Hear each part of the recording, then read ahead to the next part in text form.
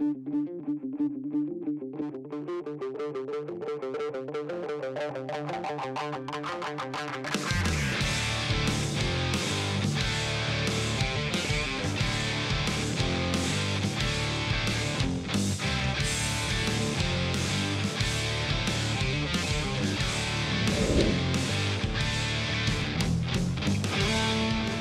folks, you can see in real time that silver is just busting off that solution.